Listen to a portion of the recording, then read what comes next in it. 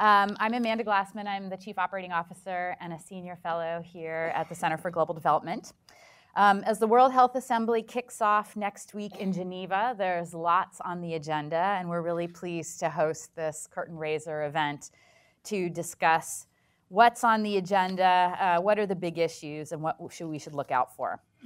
One big topic, of course, is the Global Program of Work to be approved by the World Health Assembly. It's structured around 3 interconnected priorities, and I think it's useful because it's a list of 3 things that most people can remember, and that is different from previous GPWs.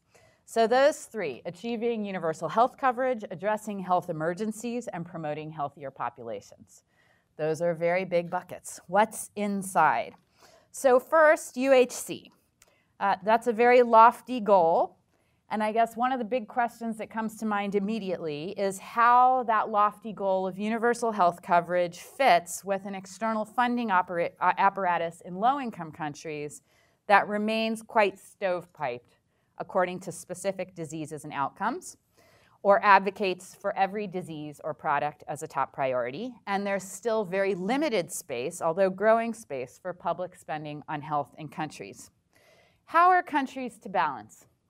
How will progress be measured? There's a metrics agenda alongside the Global Program of Work. What incentives will that measurement strategy create?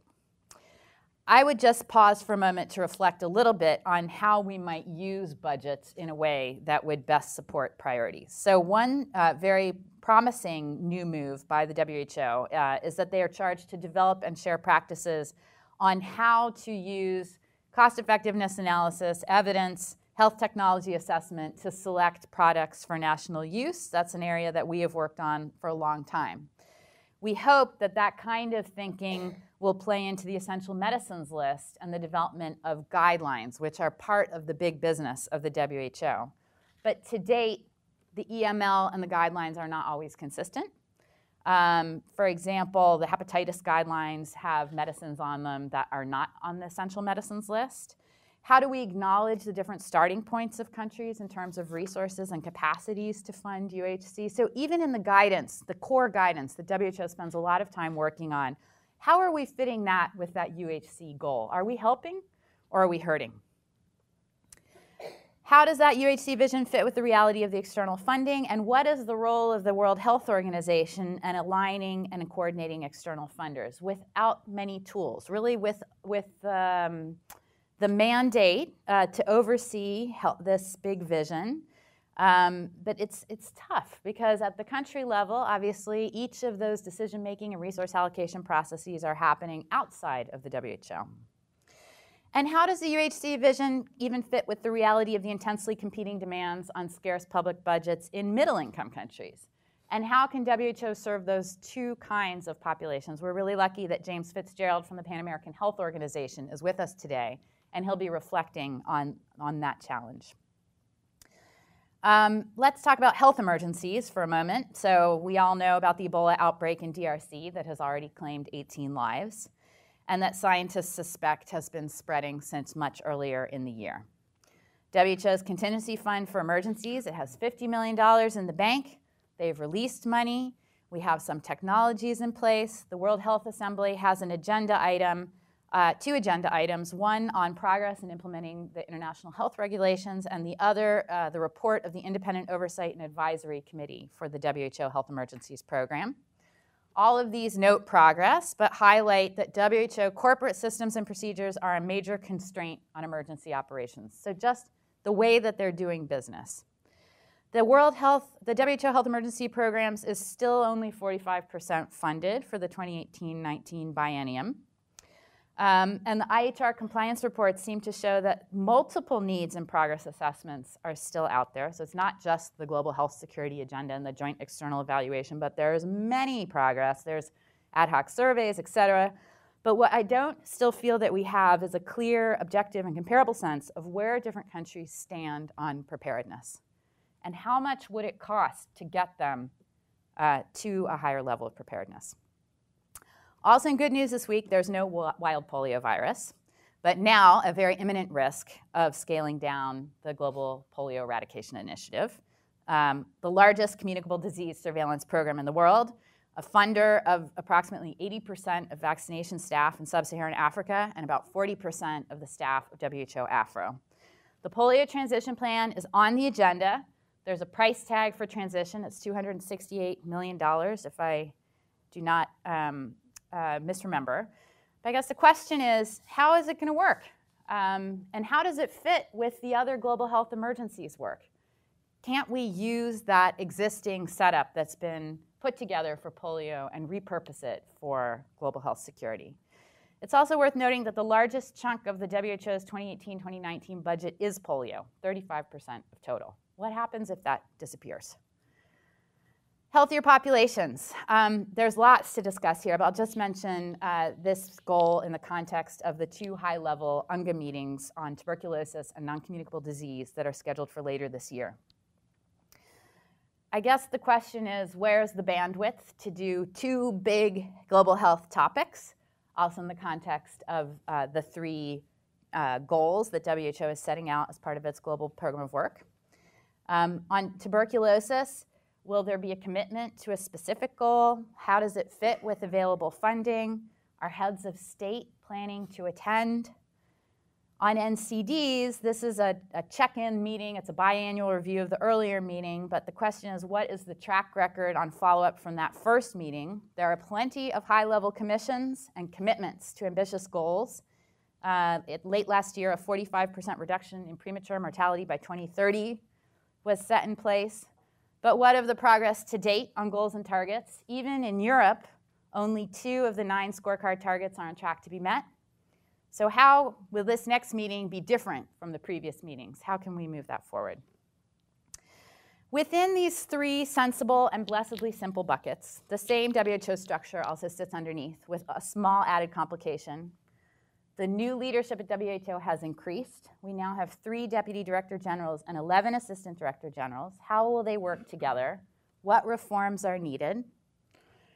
And on the positive side, the WHO budget is almost fully funded through 2019, which is not, historically has not been the case between assessed and voluntary contributions. But some functions like management are actually coming in much lower. So, okay, polio is very well funded, but management of the organization is at 50 to 60% of what's required. Same with the gender agenda. I think when we look at the composition of the funding going into the WHO budget, the US is still number 1, and Elisa Edelman from USAID, who's part of the delegation, will tell us a little bit about that.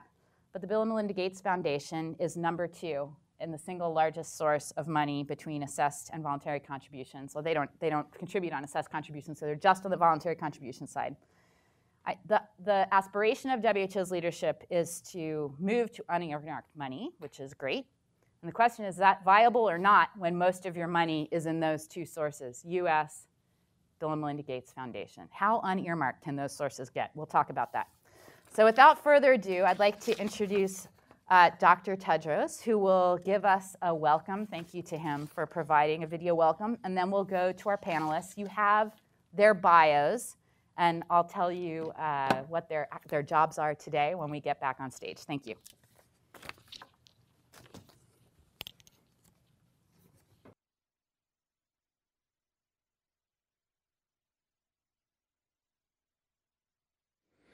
My sister Amanda, ladies and gentlemen, greetings from WHO. In less than a week, health ministers and senior health officials from all over the world will descend on Geneva for the World Health Assembly, WHO's highest decision-making body. It's a special assembly for me because it's my first as Director General. But it's also a special assembly for WHO because we are asking our member states to approve the 13th General Program of Work, our strategic plan for the next 5 years. The GPW is all about making a difference where it matters most, and that's in countries. It's designed to help countries make progress towards the health targets in the Sustainable Development Goals. At its heart are 3 targets for the next 5 years. 1 billion more people enjoying the benefits of universal health coverage, 1 billion more people better protected from health emergencies, 1 billion people enjoying better health and well-being. The triple billion targets are deliberately ambitious. They must be. To keep us accountable, we have built an impact framework into the GPW with a set of indicators to monitor progress. Of course, to fulfill our mission, WHO needs to change. So we're now in the early stages of a series of transformations to make WHO the organization the world needs it to be. One of the most important transformations will be to strengthen our country offices so that they have the resources they need. The GPW is not the only issue being discussed at this year's assembly, but it is one item that will have the biggest impact on WHO's work, not only for the next 5 years, but for the long term. Thank you for your interest in WHO and the World Health Assembly. I encourage you to follow the webcast, and I hope we can count on your support as we work together to promote health, keep the world safe, and serve the vulnerable. I thank you.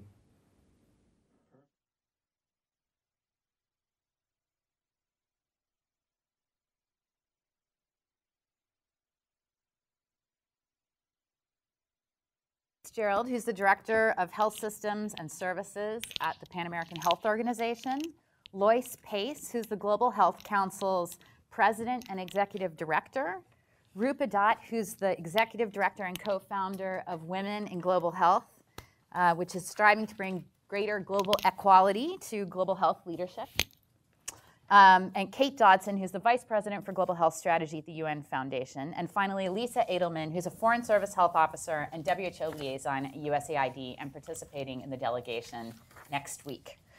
So with that, I'm going to kick off a question to our panelists, a general one for all of you, and we'll start with Elisa. What do you see as the most important agenda item under consideration? What's at stake? What debate do you expect? What will change with the adoption of the GPW? What issues will make or break it? Great. Well, thank you, Amanda. Thank you so much for having me here today and for putting together such a great event. I'm sure you won't be surprised when I start with referencing the general program of work. I think that's been, a key agenda item. It's been a topic of discussion that the U.S. government has been highly engaged in. We do remain encouraged by the emphasis on measurable goals and outcomes and impact throughout the GPW. However, the aspirational plans versus the high-level financial estimate of $10.8 billion over 5 years, of course, I think will remain a key debate. This represents about $1.2 billion over the previous GPW, and consequently, while the strategy is promising, there will be discussion related to the feasibility of the proposal. We're excited about the focus on strengthening activities at the country level, as well as greater collaboration between WHO and the private sector. We do hope that Director General Tedros will make WHO inclusive of all global health stakeholders. We would caution against an increased advocacy role for WHO, however, and think that WHO should focus on providing objective public health expertise grounded in evidence and science in response to member state requests. And we're also optimistic that both the GPW and the UN reforms that you mentioned will improve efficiencies in operations for WHO in terms of optimizing resources and reinforcing a coordinated public health approach. Of course, beyond the GPW, there's many other items that we would prioritize, but just to highlight a couple of them, you mentioned TB. The TB agenda items are critical as we prepare for the UN General Assembly high-level meeting in September. There's been an increased international awareness on TB as the infectious disease responsible for most deaths worldwide, and we've been excited by the incredible political momentum in the lead up to the high-level meeting from the G20 meeting last July, where TB was mentioned as a significant contributor to antimicrobial resistance, and then in December, the WHO Global Ministerial Conference in Moscow that brought together stakeholders from 118 countries, including 79 ministers of health. So we do hope to see further articulation of plans moving towards the UN high-level meeting and discussion of the multi-sectoral accountability framework, and then, of course, ambitious but achievable targets set. Polio, you mentioned, is also another key topic on the agenda. The WHO has made remarkable progress on eliminating polio. The U.S. government has invested more than $3 billion out of a global investment of $15 billion. And together we've achieved 99.99% of a reduction in polio since 1988. So we'll be definitely following the strategic action plan on polio transition and the post-certification strategy closely. We want to ensure that the budget and activities are well articulated, that the country transition plans are strong, and that the definition of eradication of polio is well understood and includes adequate planning for ending both wild and vaccine-derived polio. So those are just a couple of highlights I'll mention, but I'll stop there and give others a chance. Okay, thank you, Lisa. James? So thank you, Amanda, and thank you for the invitation. Good morning, everyone. My name is James Fitzgerald. I'm the Director of Health Systems and Services at the Pan American Health Organization. For those of you that don't know, the Pan American Health Organization is the regional office of the World Health Organization in the Americas. But we also have our other hat. We are the institution of reference in public health in the Inter-American system. And so we have also a separate constitution with all member states in the Americas participating in our governing bodies. Certainly for us, the GPW is probably the #1 topic. It's a very important reference document for the World Health Organization. It lays out the strategic vision of the organization for the next 5 years, commencing 19 through 23. And we have been very engaged, and the member states of our region have been very engaged in the, I suppose, preparatory meetings through the EB, the special session of the EB, in preparing this document. And in general, I would say there is general buy-in along the 3 strategic lines of the GPW. I think the devil is probably in the detail, in the sense of how we actually implement and how we ensure the level of strategic coherence in terms of policy implementation in each of the 3 areas. The linkages that will need to be established between emergencies, UHC, healthy lives. I mean, they're implicit and yet they're separate. And so this is going to be, I think, core to the discussion. In the Americas in 2014, the Pan American Health Organization and the member states had a detailed and comprehensive discussion around what universal health coverage means to health systems that are based fundamentally on constitutional rights to health. In many cases, 19 countries in the Americas have constitutional rights to health or legislative rights to health. And countries in which democracy has very much been built out of, I suppose, in many cases, autocratic and/or dictatorships, where the principles of equity and solidarity are fundamental to health. And so what the member states said when the question was posed to them in 2014 on what universal health coverage means, they essentially said that universal health coverage is important. It's essentially the inputs required to ensure health. But what is really neat is access, comprehensive access to integrated comprehensive health services. And so they adopted a strategy calling on universal access to health and universal health coverage. So this is an issue that may come up as well within the region. As the region moves into the World Health Assembly, what is that balance between the principles that have been adopted in regional committees such as the Pan American Health Organization, building on documents around universal access to health and universal health coverage, as opposed to universal health coverage. When we get into discussion perhaps a little bit later on metrics, metrics are important. As the former DG said, what gets measured gets done. And so if we limit ourselves to, I suppose, a vision of universal health coverage as being the cube, where you balance financial protection against service provision, against population coverage, that is probably limited. And so we need to be very careful also. And I think this is some of the issues that some of the member states will be looking. Other priority issues, the NCDs, is obviously extremely important for the region of the Americas. It is now the #1 burden of disease, probably number 2 or 3 in terms of mortality rates. We have seen other high-level meetings. Unfortunately, the impact as of yet, as Amanda mentioned in her introductory remarks, has been limited. And so I think the member states also from PAHO are looking to see what can really be done to move countries forward, to ensure those commitments and to seek support from WHO in the implementation of the NCD strategy. Apart from that, climate change is extremely important. We have 16 member states, small island member states. Some work has been done on the potential impact of climate change in the Caribbean. We've seen devastating hurricane season last year. We're now entering the hurricane season this year.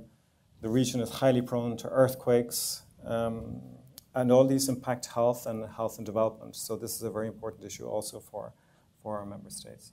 So I'll leave it out there. That is more or less the overview of what will be important, I think, moving forward for PAHO member states. Okay, thanks, James. Lois, what about you? You who sit on a membership organization of many U.S.-based organizations that work in global health. Yeah, it's hard to sort of capture all of our members' interests in one sort of 2-3 minute statement. We have about 100 delegates joining us this year from around the world, from about 17 countries, representing a number of health issues, a range of priorities.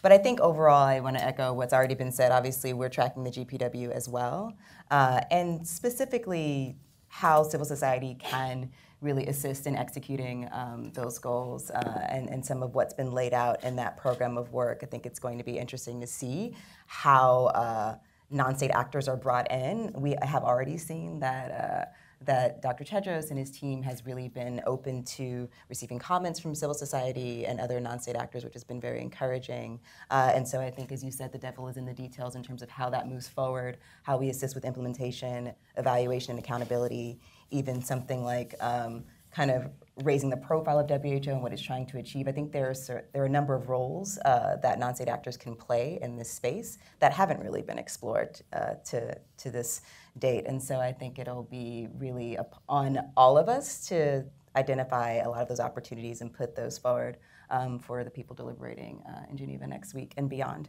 So I'm actually really excited about that. Some other issues that I haven't heard mentioned yet. I mean, we are dealing with an outbreak right now, and global health security has really been prominent on the agenda at WHO the past few years, and I don't think this year will be any different. Obviously, as Amanda, you said, there are a couple of agenda items, but I think a lot of people will be thinking and talking about current events with regards to how we respond, how that's going, what we do now that we're in the midst of another outbreak, how we can really look at the response real time and evaluate how this is different from 2-3 years ago, and sort of what we can continue to change or how we can continue to evolve, again, in sort of a multi-sector way. And then finally, I would say that the HLMs as a bucket is important to our community, and I say that for a reason. I mean, we at Global Health Council are interested in both of these meetings as neglected issues, and one of the things that we're doing is actually trying to broker conversations that talk about the common ground across NCDs and TB, the fact that they've both been these major burdens that have really lacked the attention and resources that are required. And so they represent together this opportunity to think differently about how we do approach healthy populations as outlined in the GPW. And I think there's some common ground that even those communities have been able to identify as they approach their respective high-level meetings later this year. So happy to talk about that later, but I'll stop there in terms of what I see is important for our group. Of course, all the other issues that are in the agenda are things that people are tracking, whether that's polio transition, women, children, adolescents health, and other issues across the board, vaccine and drug shortages. But I think those other agenda items will be sort of highlights for our community. Okay, great. Thank you, Lois. Kate, so you're at the United Nations Foundation. You're a co-host of this event. Thank you for joining us. Thank you. Tell us a little bit about how you see the issues going forward. Well, and I want to echo that I think the GPW is the key area, but at risk of being redundant to other speakers, I'll probably hone in a little bit more on, I think, the interplay of polio transition and the budgetary implications on WHO as it looks to move forward on this new general program of work. This is, at the World Health Assembly last year, WHO put forward an initial paper around polio transition, which did get a lot of attention, sparked a lot of conversation. And a lot has moved in the past year on this agenda, but many would argue not enough. 12 of the 16 polio transition priority countries have put forward transition plans. They're due by June, which means, A, we've not gotten all of them. And I think some are of varying quality. So as we think about the World Health Assembly next week, dealing with polio transition has multiple dynamics. One is the conversations that happen with health ministers and others where among these 16 priority countries, and how to support those countries in fulfilling the goals of their transition plan and enhancing the quality where there are gaps and representing the kind of broad needs that are at stake and what are the options for the future in transitioning.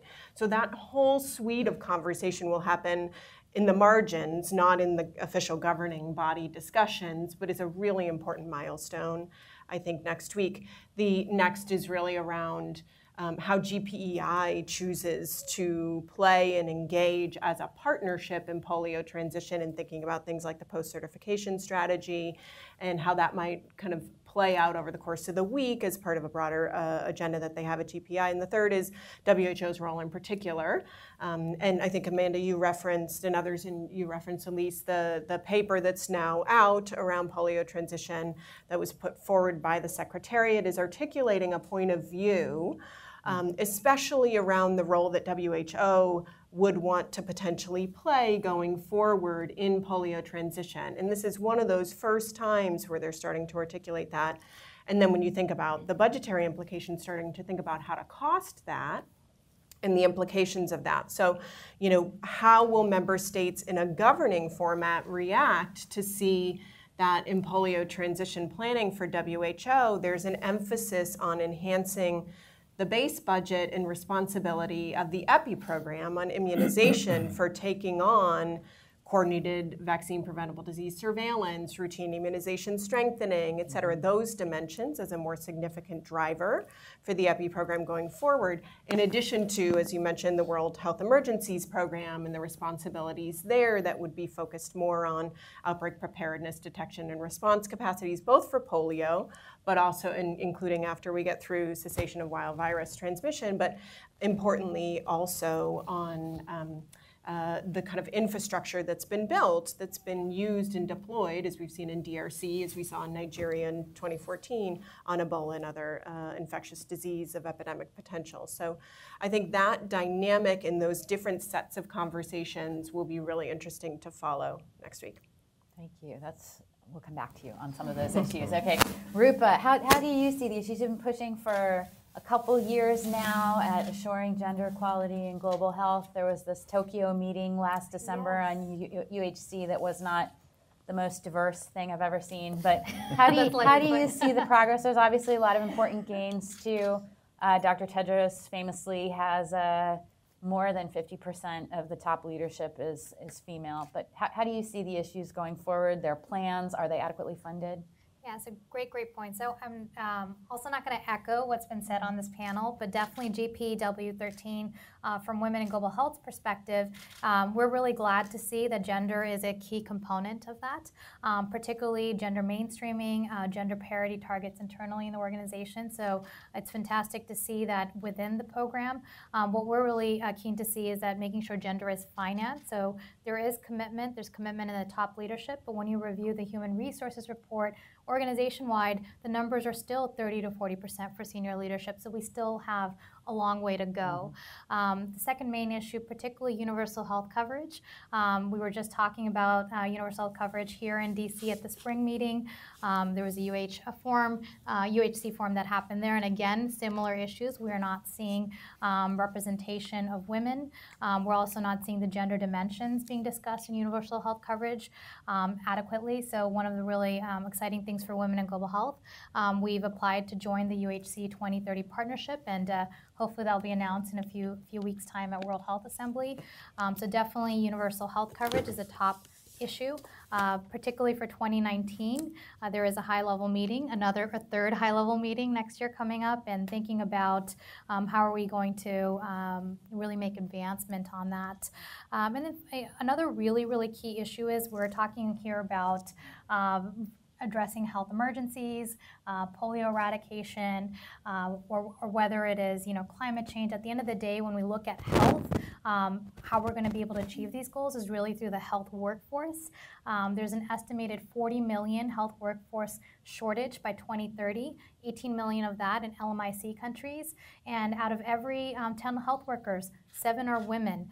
So there's definitely a gender dimension to this. There was a high-level commission, particularly on this issue, that released an action plan, and we really hope this is discussed at the World Health Assembly. How do we achieve the gender gap, particularly in the health workforce, and address those dimensions? There will be an online consultation coming out of the Global Health Workforce Network at World Health Assembly, particularly looking at the gender dimensions, and that's going to be something we hope all actors really engage on, provide input. And finally, I think one of the other things that's really exciting here about gender particularly is that right before the World Health Assembly kicks off, the EMR region, the EMR region, is also having its regional director elections. For about 70 years now, EMRO has never had a woman lead that agency. So for the first time in history, there are 2 women running for this election. It's been a bit neglected issue, but we hope to see a different story, particularly in gender parity in that space. Yeah, that's an exciting. And also that contest is in the public domain. The candidates are known, their CVs are listed, so it's a quite interesting innovation, I would say, and I hope that we see more of that going forward. Okay, let's do one more round, and then we'll go to your questions and comments in the audience. So first, Elisa, tell us a little bit about U.S. concerns about the World Health Organization.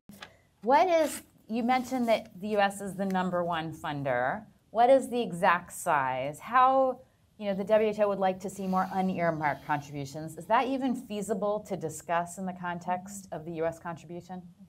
Thank you. Good questions and tough questions. I guess I'll say that concerns and priorities, I think, are mixed up for us, but I'll just highlight a couple more beyond the ones that I already mentioned. I think others have mentioned here the Health Emergencies Program, so that's something we'd flag, and we're definitely involved in that. One of WHO's most important functions, as we know, is to support preparedness efforts and coordinate responses to global health emergencies. So it's crucial that Director General Tedros and his leadership team continue to pursue the organizational reform. We're encouraged by the advancements made by WHO in this area, but there have been flagged areas for improvement, including the need for greater clarity of roles and responsibilities, strengthened communication, and adaptation of business processes to more effectively respond to emergencies. So we do hope that WHO can better accomplish its core mission by achieving significant institutional efficiencies. We're also closely tracking the discussion of the international health regulations as key to strengthening capacities to prevent, detect, and respond adequately to emergencies, and the importance of the joint external evaluations. We believe that the Global Strategic Plan provides concrete steps for all member states to achieve results and make progress towards full compliance with IHR. Another key topic mentioned that we would just echo in terms of priority and concerns is the 2016 to 2030 Global Strategy for Women's, Children's, and Adolescents' Health. We do appreciate the unified global roadmap for advancing progress towards the ambitious 2030 goals. However, we're alarmed that many countries are still not on track to achieving targets. So that's a concern. And then the last thing I'll highlight on this point, improving nutrition among mothers, infants, and young children, including exclusive breastfeeding for the first 6 months and continuing for 2 years or more with complementary feeding, is another additional important public health priority for the U.S. So again, there's plenty we could talk about. That's just sort of a highlight of some areas. In terms of the financial contribution question, as many of you know, if not all of you, the WHO's program budget is financed through a mix of both assessed and voluntary contributions. And assessed contributions are calculated relative to a country's wealth and overall population. So the U.S. government pays not only the largest assessed contribution, but we're also the largest voluntary donor across a number of different agencies. So more specifically to your question of how much do we pay in voluntary contribution, within WHO's 2016 to 2017 biennium budget, our voluntary amount was more than $670 million. So speaking for U.S. aid, we have clear systems in place to monitor outcomes, and I imagine that other government agencies would do the same, though I'm less familiar with the specifics in terms of how they track the results. So we do have processes for reporting on achievements and systems in place to ensure that certain priorities for us are tracked, including environmental screening and gender are taken into account. However, we do look forward to WHO's plans and talk in terms of value for money and in terms of strengthening accountability. So thank you. Okay, great, thank you. So James, you mentioned that some of the Latin American and Caribbean countries are concerned about universal access and coverage as a sort of distinguishing feature from the way that the goal is articulated in the GPW. What would that mean in terms of measurement? And could you sort of talk about what's happening on the measurement agenda for that first billion covered? And then can I also ask you to reflect a little bit on the value for money issue and the guidance that WHO and PAHO give to countries in terms of the medicines lists and the guidelines? How are they going to help with that value from, getting the most for the UHC money that's out there? How would that all work? Okay. Okay, so let's take the first one, Amanda. So I think it's interesting to see how the region of the Americas has kind of coalesced around this principle that central to the idea of universal health coverage is access. People need to have access, and the barriers to any health system and indeed determinants of health need to be broken down. You need to break down barriers in terms of financing, geographical barriers, institutional barriers, cultural barriers. And the discussion should be around that. I think sometimes there is a risk that the discussion around UHC gets into too much of issues around health insurance, packages, ceilings, floors, and there is the risk, I think, in global forums like this that we can go down to the lowest common denominator. In the Pan American Health Organization, essentially all our member states, except for one, are now middle-income countries.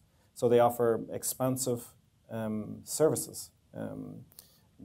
It may be segmented, fragmented, but there is a comprehensive benefits offered to populations. And so the efforts that countries are making in terms of the region is really the continued expansion of those services, the expansion of health financing to this benchmark that the countries have set in terms of 6%, and then strengthening the governance and stewardship, breaking down some of those linkages that persist, the inequities that persist in terms of segmentation and fragmentation. So I think that's where they will zone in. How does that affect the metrics?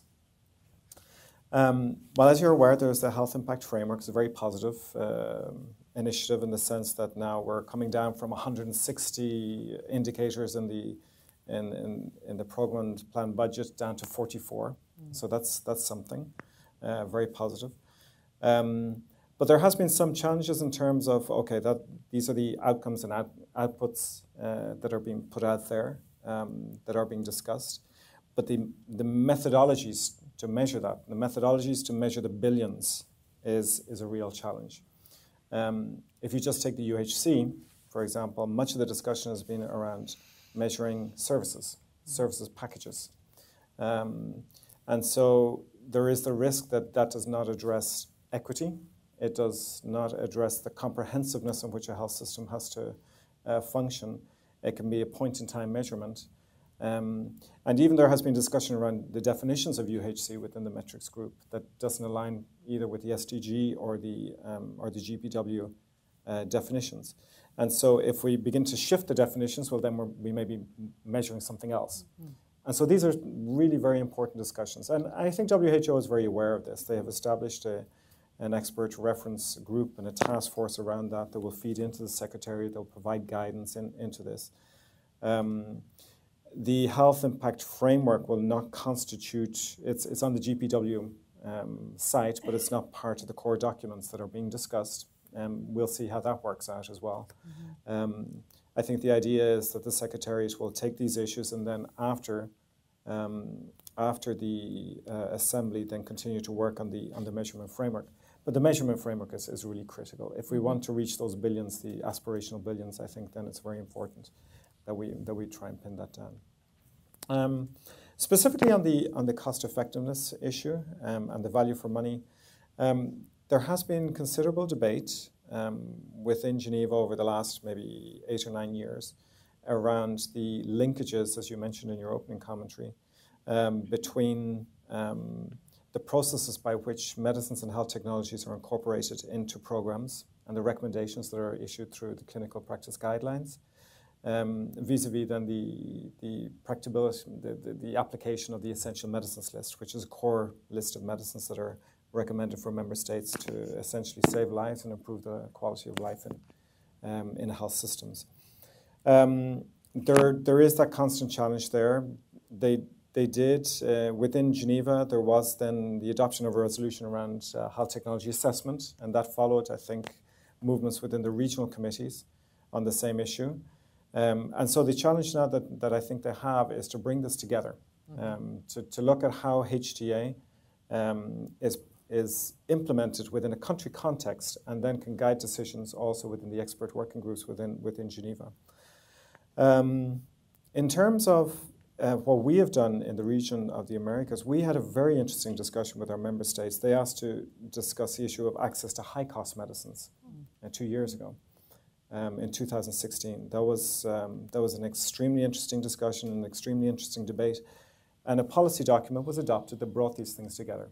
The selection processes, the incorporation of health technologies, the cost effectiveness, the pricing, the procurement, and then the utilization, the effective and rational use. So I think perhaps a more holistic approach is required to this, Exactly. where we just don't take it in terms of piecemeal approach, but we look at the broader elements of it. And I know this process by which our member states led us through to arrive at this consensus document was extremely useful in terms of our technical support to member states. Do you expect something like that to happen at WHO? Maybe. Watch the space, no? Watch this space. But I think you're right. I mean, if you see shortages here, EML over here, a clinical guideline there, it's not coming together, and else it doesn't feed into the purchasing, even in the global health funding space. We have work on this coming up, by the way, so stay tuned.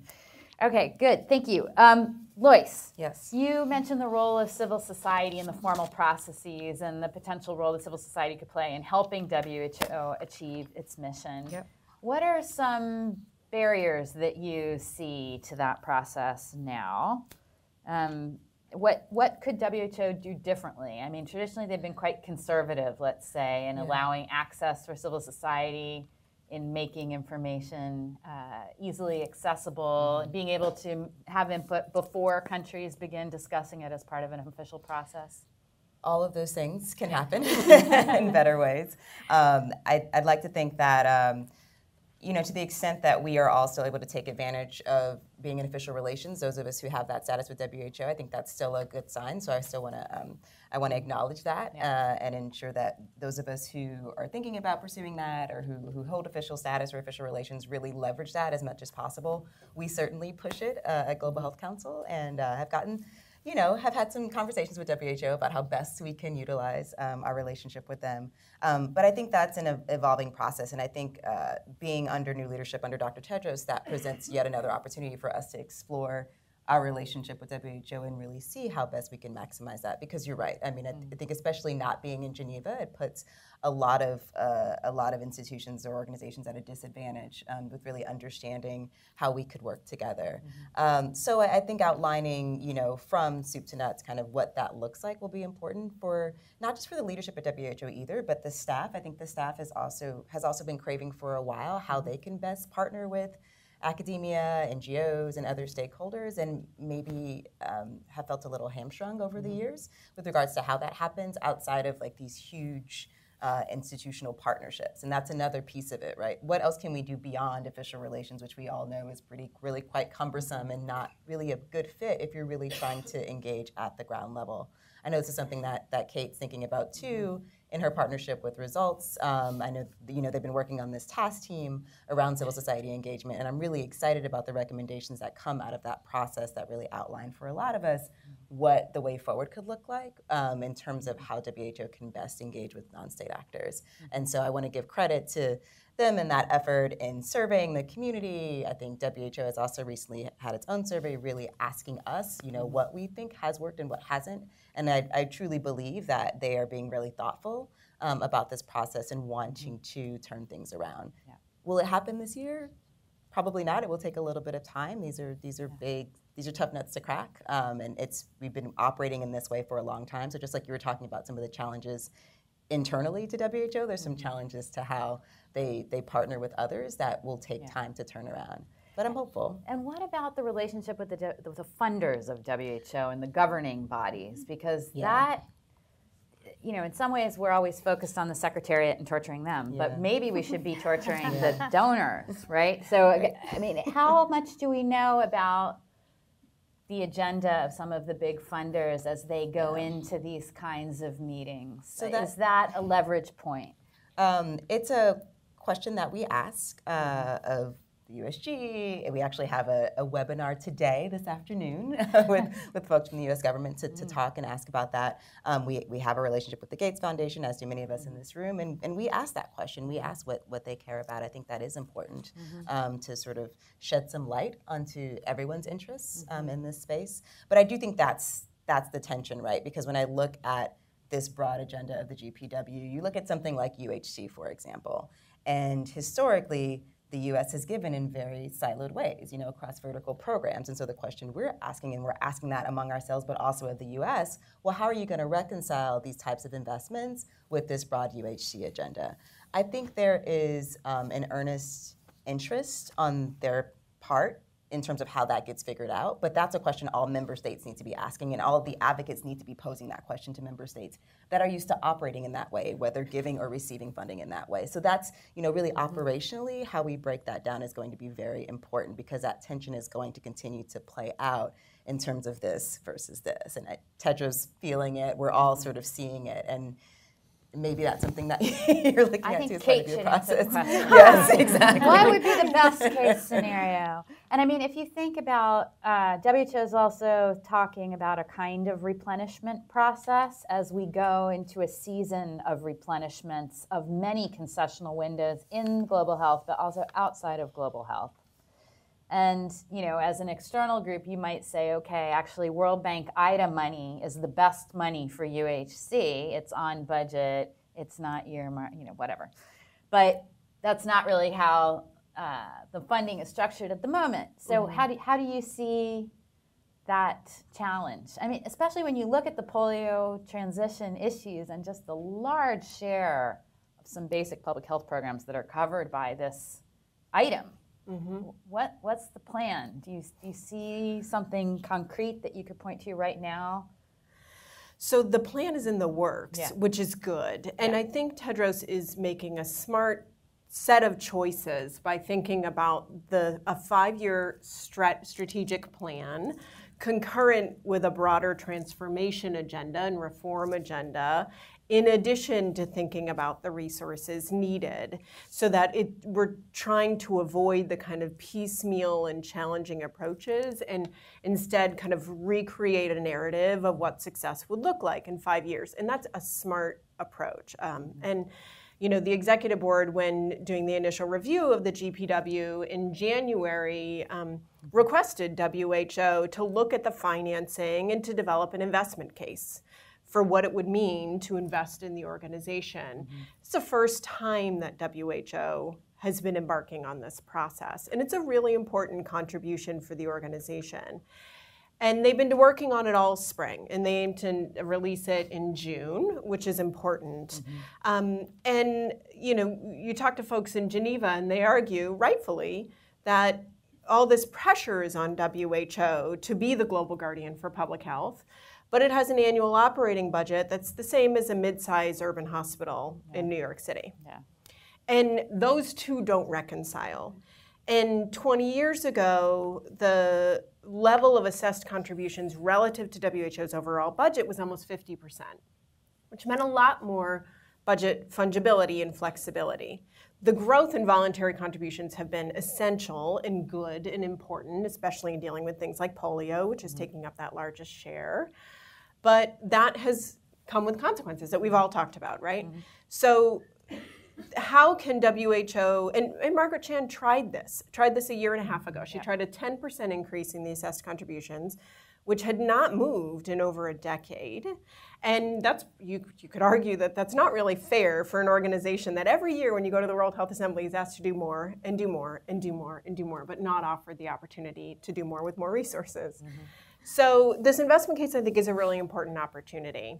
And WHO, it's incumbent on them to be more persuasive and articulate in the arguments around what additional resources will buy.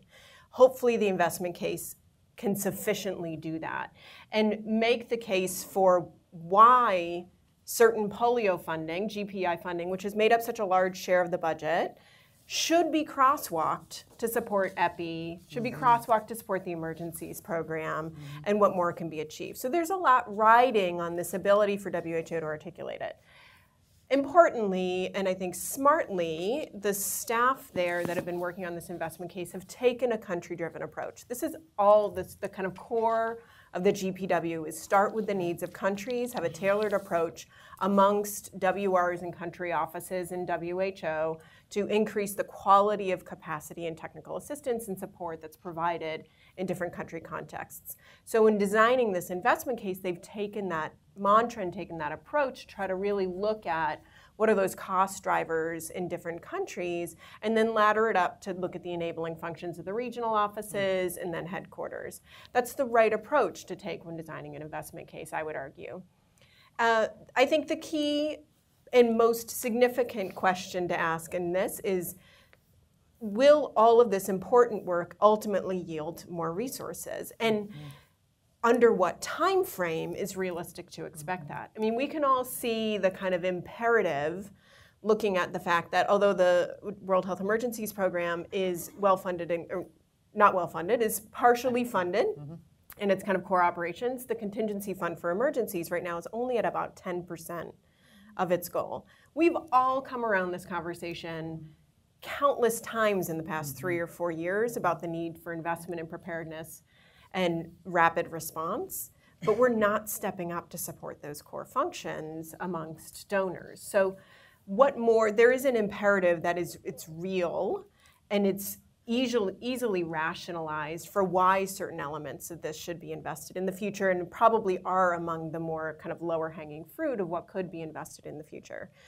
But, you know, will WHO have a replenishment? They're not talking about a replenishment.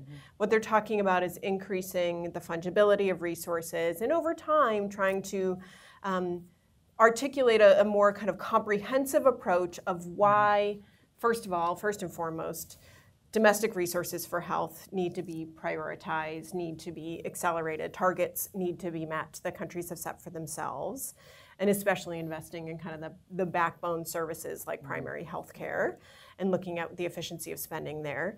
The second is around development assistance for health overall, and that includes, you know, your chief advocates inside WHO encouraging robust replenishment of the global financing facility, of Gavi, of the Global Fund, et cetera. So that all has to be a part of the equation. We're not going to achieve the GPW without those elements, well-funded IDA, as you mentioned.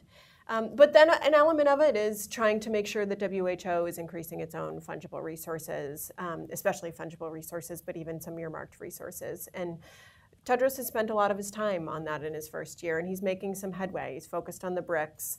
He's focused in the Middle East. He's trying, you know, there are constraints among certain sovereign donors for, you know, how allocations can be made against certain, you know, legislative priorities or whatever it might be. There are other sovereign donors for whom those constraints are not as strongly felt. So are those the lower hanging fruit to try to tap additional flexible and fungible resources? And I think you made a good point about the philanthropic community has historically under-resourced WHO, but relied a lot on WHO for all the work that it does. So can they step up to the plate more, I think isn't the right question to ask. Okay, that's a very challenging, I mean, I guess the big question is there are trade-offs between all these different kinds of uses of funds, and it's the same donors at the table every time. So how is it that they should be thinking about allocating their resources among these different possible uses? And I think that's an area, you know, the UK does these multilateral aid reviews and have some notion on this. It would be interesting to see across the set of big WHO funders how WHO fares in those assessments, and what is it that it suggests about how it needs to operate to be able to attract the size of money that they would like to see. Yeah. I think one of the challenges is that there's the instinct and the inclination when you work in global health to have your primary outcome be lives saved. And that is obviously why we're all in this game. But it is a much harder case for WHO in particular, given its normative technical functions, to make that case as persuasively as the Global Fund or Gavi or PEPFAR or whomever else is asking for money. And I think that's the rub, is trying to make sure that there's a focus on complementarity, not a perception of conflict, that you invest $1 in WHO, you save this person's life, but you invest $1 in Gavi and you save that person's life. And instead it has to be a both and it has to emphasize the complementarity. Maybe we have to make some heroic assumptions and give a lives saved estimate to WHO in the same way. They're not buying product, and that's a challenge, I think. Yep. As a think tank, I share their pain. Rupa, what do you see as, what actions do you hope to see over the next 6 to 12 months in the gender equality space? Definitely. So, it's been a very exciting year for gender equality, particularly in global health, but at the World Health Organization. Dr. Tedros made a commitment to being a gender transformative leader. We've seen that in his senior leadership team for the first time, really having that 60%, 67% to be exact in his senior leadership. Now really thinking about what more can we do, where are the gains needed? And one of the points that you said, Amanda, earlier is, we're often putting the attention on the Secretariat, what WHO needs to do. So particularly at this assembly, we actually are asking the member states to really think about what they can do. One of the activities Women in Global Health does at the Assembly, we started this when we launched our movement, is doing a count of the chief delegates. The chief delegates are who heads the country delegation and how many of them are headed by men or women. Being a head position is a position of a lot of influence. When we started the count, it was just 23%. We've seen a slight increase over the years, but now it's really time for the member states to do their part, have gender parity in their delegations, hopefully also have chief delegates being women as well. So that's part of it. The other aspect of it is when you look at the organization, especially on gender, it's been identified as a key priority issue, particularly in the WHO CSO task team that UN Foundation and Results is chairing. Without giving away too many details, it's one of the ones that the survey identified as a key priority from CSO perspective and widely in global health. But when you really look at financing and how gender is financed in the organization, it's not even a drop, I'd say, in the budget, 16 million. And when you compare that to some of the other more vertical issues, it's 1/10 the price. And so how do we really expect to achieve gender targets in the organization, which for the first time are part of the GPW13 in a significant way? How do we plan to achieve universal health coverage? And we already mentioned the health workforce. So we really hope that financing and financing conversations are about also getting into that gender bucket. Some of the other things that are happening more broadly in the UN agency space, you could say whether it is due to societal-wide conversations about harassment, sexual harassment specifically. There's a hashtag aid to movement, building on the Me Too, and then there's also a starting global health Me Too movement, and there's going to be conversations actually happening at the World Health Assembly about this topic. So this is an opportunity for the Secretariat, but I'd say beyond WHO, the Secretariat, but also the other UN agencies, member states, actually all of us in this room as global health actors. So we really hope to see action on that. Huge data gaps. There was talk about metrics. Gender data gap is still one of the largest. Data on harassment, really missing. We just did a review for the Gender Equity Hub, Women in Global Health, which looked at 160 articles that were provided and other submissions from gray literature. And what we noticed is while harassment is reported in the health workforce at higher numbers in high-income countries, it's still happening in equal, if not more, in LMICs, but there's such a huge data gap on that. So definitely we hope to see visibility on particularly the workplace aspect of it.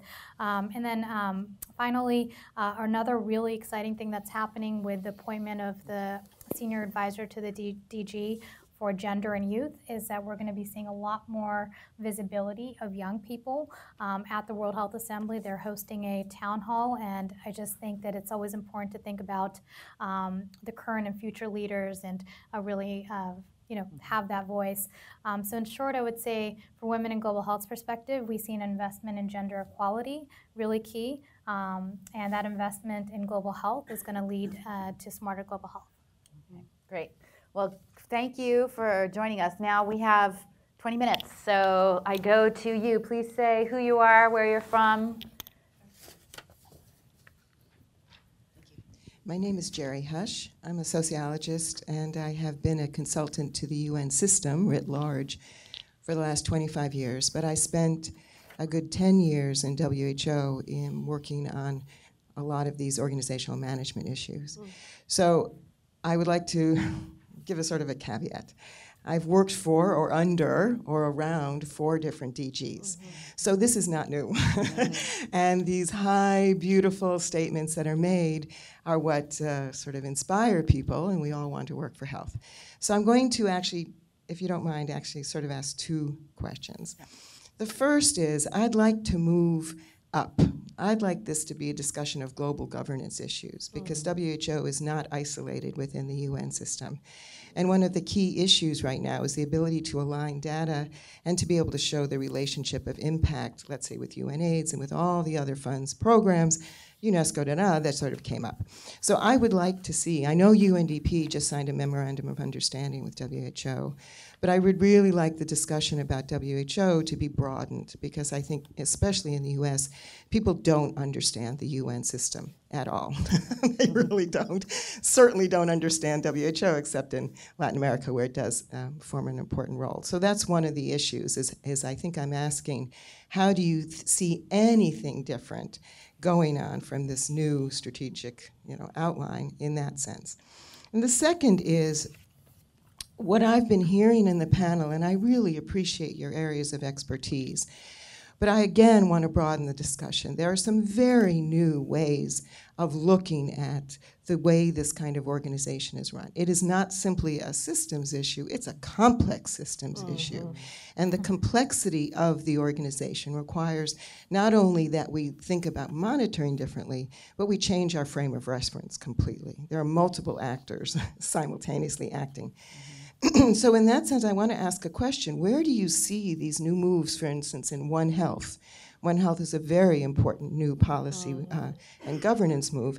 And the second is, when and how can the social determinants of health model be really, truly recognized as a core component? Okay, thanks. Let's take a couple more in the back row, and we'll go here to Ed. Good morning. My name is Ariana Childs-Graham, the director of the Primary Healthcare Initiative at PAI. Predictably, I'm going to ask a question about primary healthcare. One of the things that the GPW does is positions primary healthcare as the main driver, or at the center of, achieving universal health coverage. It was while we've been hearing more about sort of that connection over the last couple of years, it was a little bit surprising.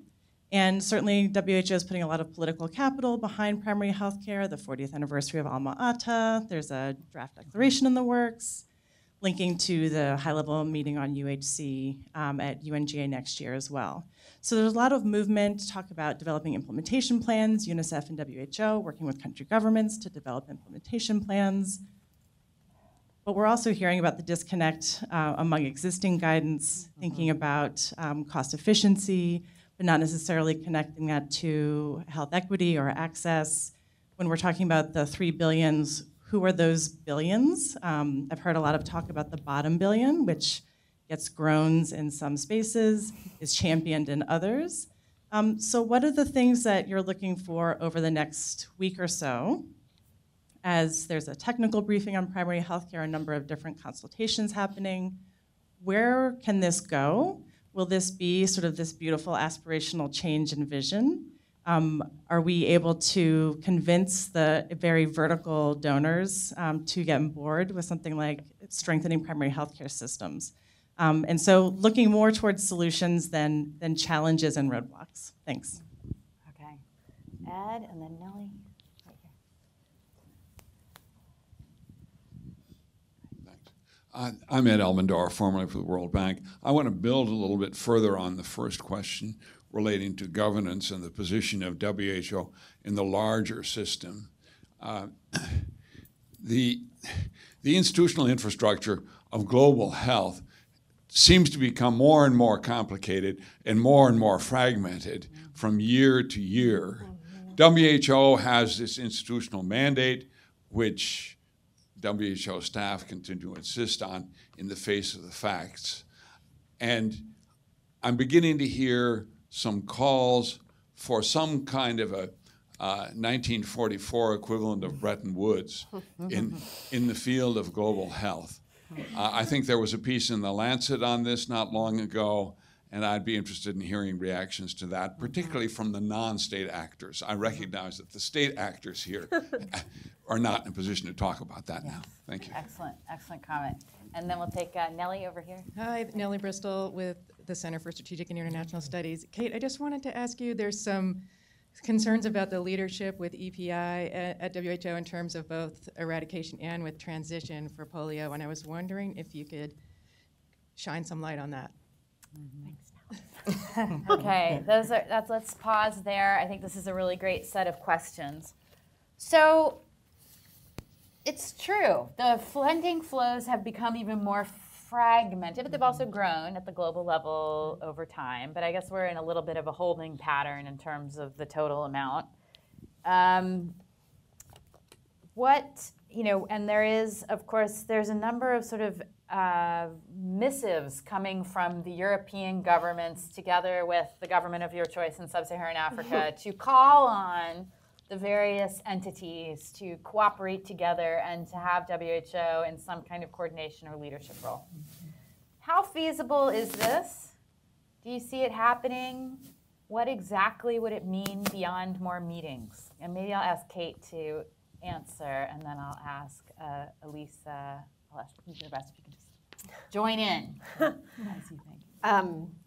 We're calling it in our office the Merkel letter, even though it's not just Angela Merkel.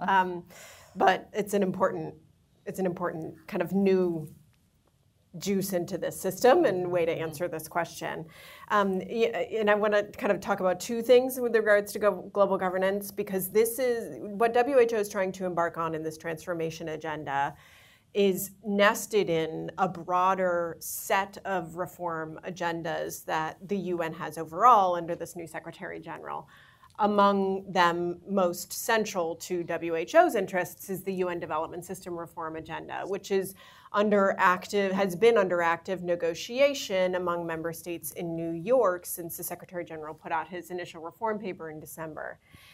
And they're looking at trying to kind of both identify, produce a way to have differentiated UN response opportunities, technical assistance capacities, et cetera, offered at country level, depending on the country contexts and what countries are asking for from the UN, but also streamline a lot of operational functions and authorities and mandates. And how that kind of works out over the course of the next couple of years, I think will yield a lot of insight or a lot of interdependency with how successful WHO's own transformation agenda is.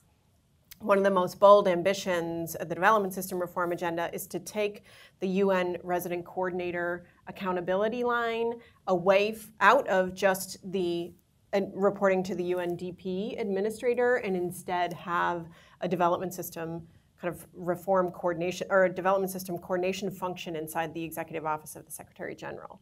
And if you do that, that may help with the kind of competition that has arisen and can arise around mandates and lines of authority that then results in a competition for resources and all sorts of things like that. You also may be able to provoke more operational streamlining and back office functions and other things that right now we're sucking up a good amount of resource in the UN system at country level. When everyone has a different IT system, and no one's IT system is interoperable with the others, then there's a lot of inefficiency and drag in the system, for instance. But if you can centralize and coordinate that. So how WHO can look at efficiencies in its own resource use, at country level especially, against the backdrop of that broader reform agenda, they're happening concurrently, which I think is helpful, but it's also then makes it hard for WHO to predict its own efficiency and its own footprint and its own look and feel in country offices to kind of get out ahead of their skis far faster than the UN development system reform process overall. But it's an important set of questions, and I think I'm glad that folks raised it. With regards to global health governance in particular, and this letter that came out, I don't know if folks saw it, a week or so ago, 10 days ago, by the heads of state and government from Ghana, Germany, and Norway. I read it initially as kind of a plea for help, help create coherence in this ecosystem. Yeah. It's getting complicated. And a request for WHO to lead on that. In convening the stakeholders around that are either financing or do some sort of technical or normative service delivery function from a multilateral framework. And I think that's still being sorted, how that could play out. How that plays out against the backdrop of WHO asking for its own resources, I think is to be discussed. But I think if you ask a lot of heads of agencies or heads of these multilateral institutions, in private conversation, they recognize the incoherence of this. Right. Some blame their own governing bodies, but then if you look up to that level, who's on the board of Gavi Global Fund? It's the same people, right? So that, I think, is where the rub is getting those same stakeholders that are mandating each institution have its own set of systems, equities, functions, et cetera, and creating incoherence. I think that's where it ultimately has to be solved. Now, there was a previous attempt to do this that was called the H7, whatever. I don't know.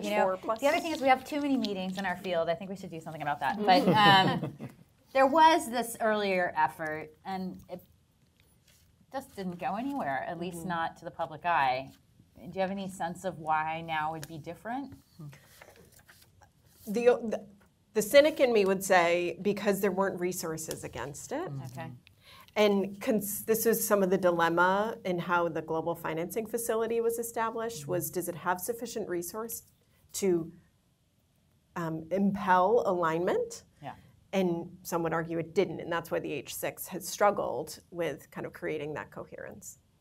And if I could dive in, I would say that particularly what's, this question of how political should WHO be, and the approach that Dr. Tedros and his leadership, it's clearly about WHO being a political agency too. And I think some of these really key strategic moves of bringing alignment, addressing global governance, particularly in health, requires political leadership. So I think one of the other new ingredients is that WHO is really willing to take that type of leadership. Mm-hmm.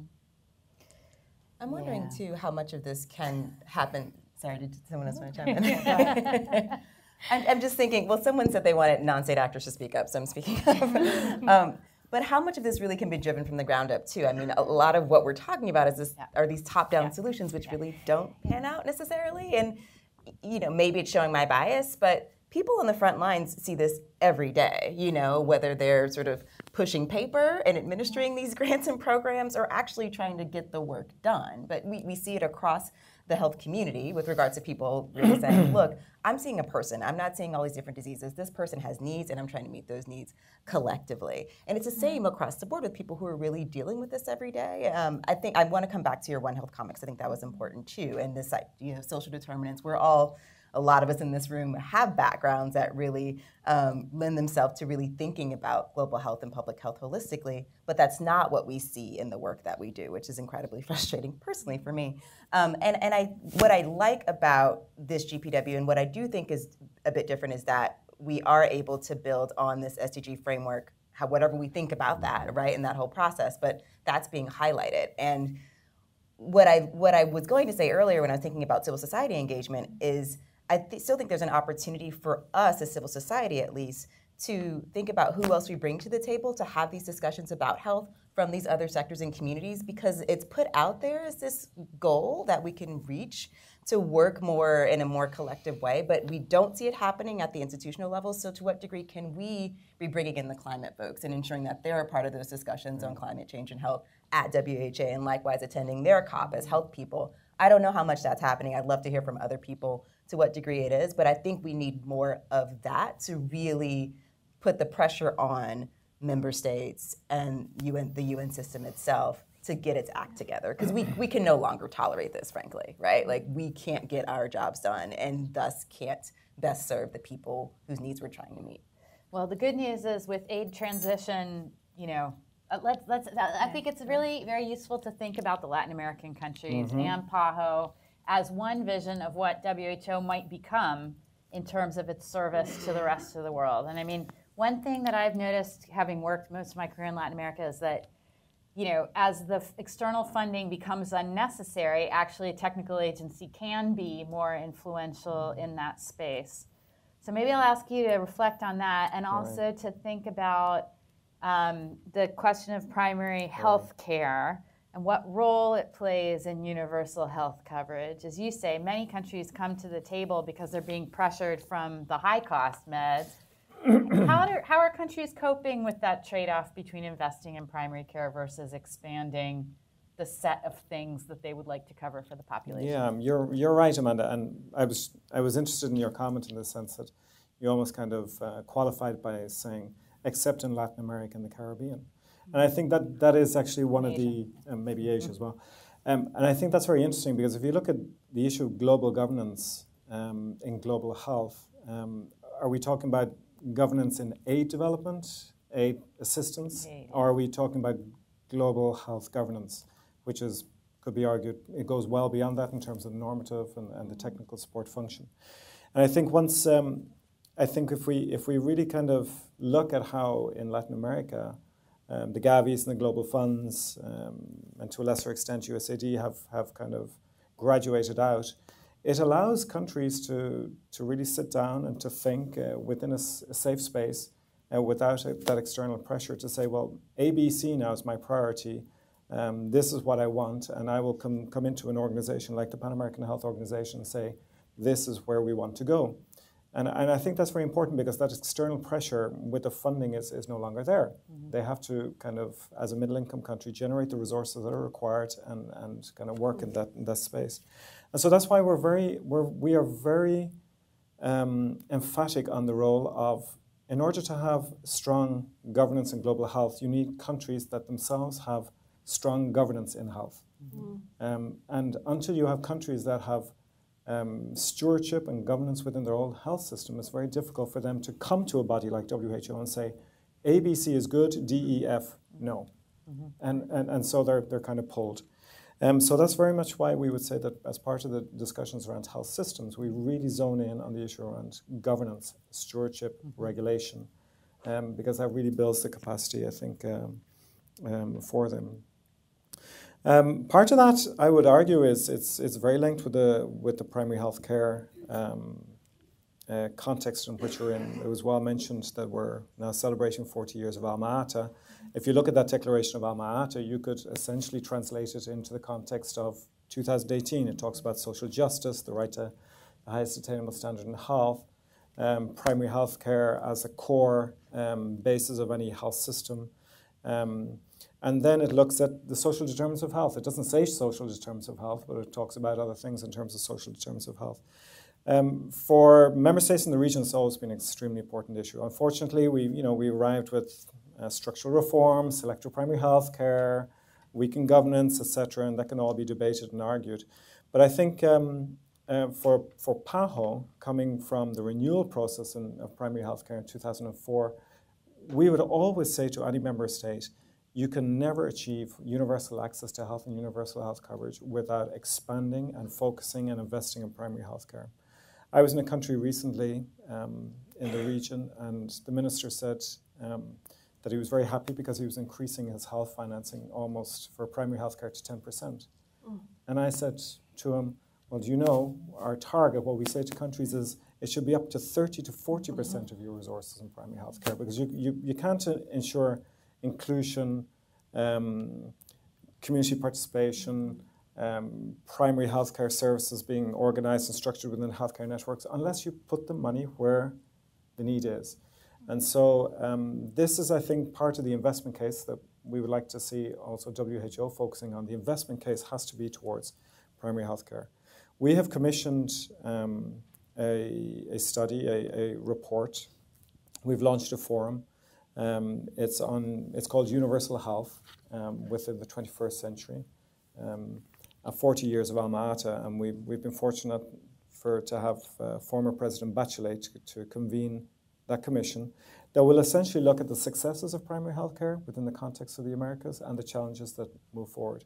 As part of that, we commissioned some work. We went out to the region and we said, we kind of said to the academics within the region, where's the evidence? And we received 400 submissions for papers that will be published now within the Pan American Journal in two journals.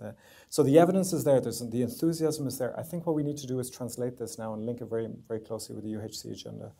Our director, Carissa Etienne, will be talking on UHC and PHC in the technical briefing next week. Because for her, this is one of her passions. She was the ADG in health systems also at Geneva. So we are firmly committed to the values, the principles, and the strategy of primary health care as a means to achieve universal access to health. But I think it's worth mentioning that even in Latin America, however many years after aid, primary health care is not a very large part of any public budget. So it's a big challenge, and there are lots of competing pressures at the top of the health system. And that is the UHC challenge. And I don't know how we'll capture that in any kind of measurement framework or how we'll think about that as we go through transition. But if, the other side of middle income looks more like that, and it looks like that in China, and it looks like that in many countries of the world. And so can you leapfrog that sort of inertial tendency to start responding in urban areas with the stuff that people are in the facilities asking for every day by investing very proactively in PHC, or is that even politically feasible? I think these are real challenges for every health system and a real challenge for the World Health Organization. So with that, I'll conclude our event. Thank you so much for coming. Thanks to our panelists for joining us and for your great comments, and lots to look forward to next week. Thanks. Thank you.